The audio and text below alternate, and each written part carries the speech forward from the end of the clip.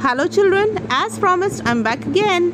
Well, we are forwarding towards the end of the video and here we would be learning about the harmful effects of the microorganisms to animals, plants and human beings. So let us not waste more time and start knowing more about it through the upcoming video. Organisms are indeed helpful to life. However, there are some microbes which can cause diseases to humans, animals, or plants. Such disease-causing microorganisms are called pathogens. In this video, we will discuss about some of such microbes. Disease-causing microorganisms in humans. Pathogens may enter in a body through air, water, food, or by direct contact with infected person. The diseases that pass from infected body to healthy body and cause disease in healthy body are called communicable diseases. Airborne diseases. Common cold is a viral infection. During sneezing of a person suffering from common cold, fine droplets of moisture spread in air, each of which contain thousands of viruses. These viruses may be transferred to healthy body during breathing, causing disease in the body.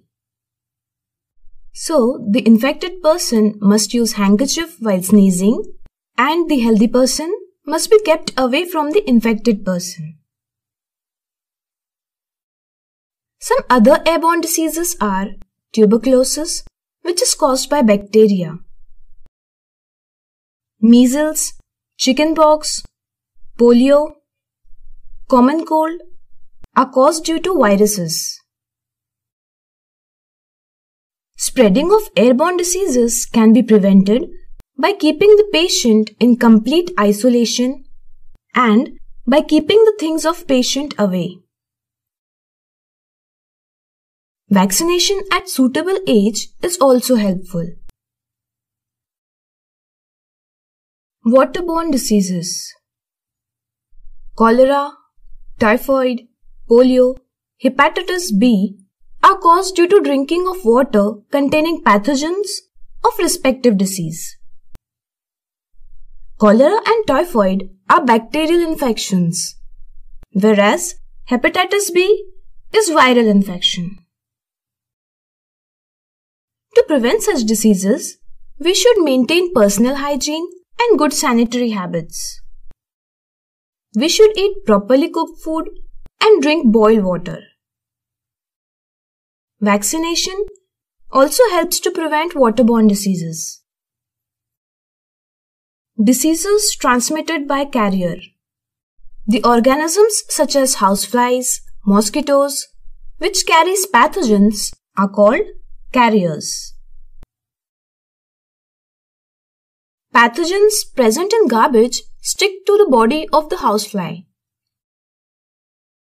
When houseflies sit on uncovered food, pathogens get transferred to the food. Eating such food causes diseases, for example, cholera. So, it is advised to keep food covered and eat food that is covered. Similar to housefly, the female Anopheles mosquito carries parasite of malaria called Plasmodium. Female Aedes mosquito carries viruses of dengue.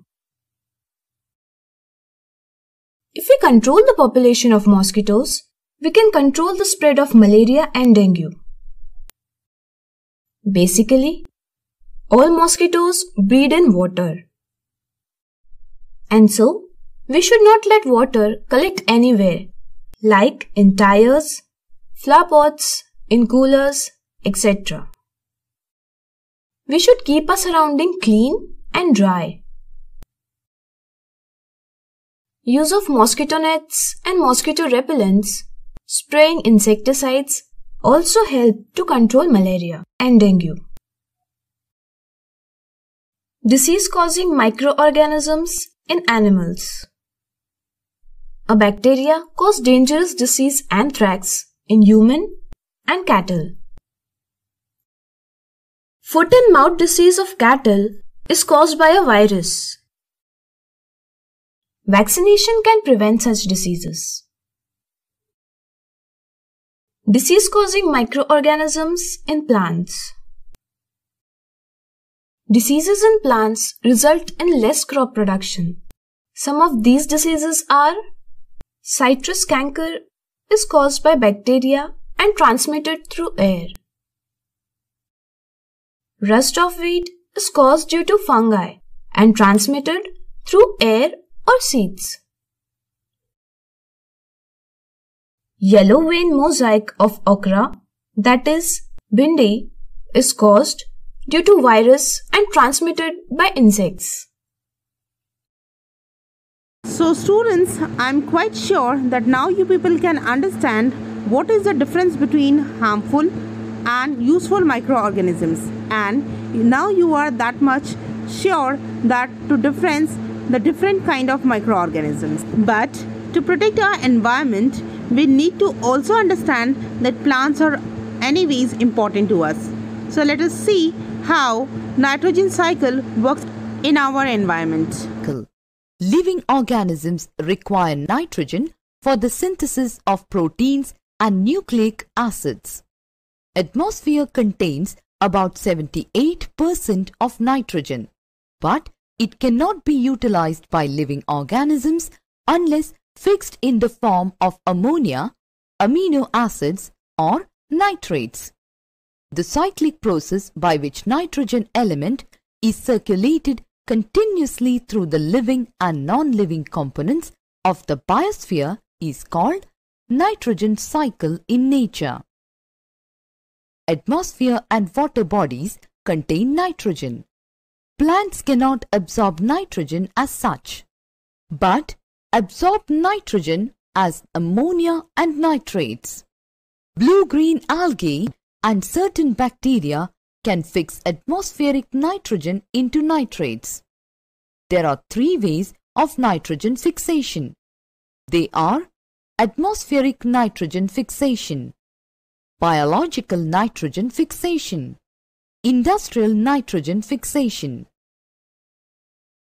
Atmospheric nitrogen fixation.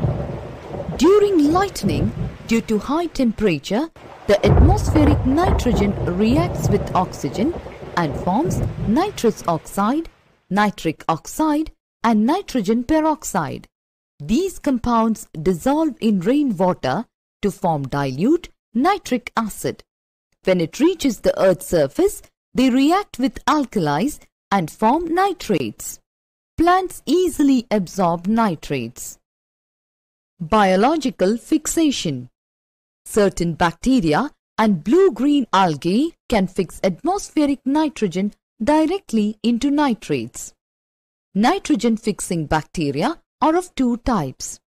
Free-living, example Azotobacter and Clostridium. Symbiotic, example Rhizobium, present in the root nodules of certain leguminous plants. Anabaena and nostoc, algae. Well, students, I guess you people have understood the concept of the chapter properly, and still if you have any doubt, you can reach back to us in the chat section.